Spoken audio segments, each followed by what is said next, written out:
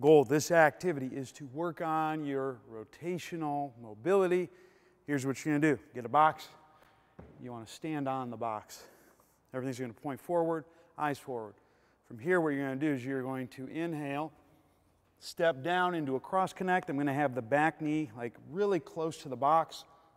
Exhale, come up, and then you'll switch and do the other side. Inhale down, exhale up.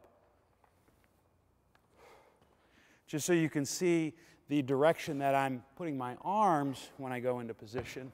So I'm here, going right to the middle without crunching. And that's how it's done. Give it a shot.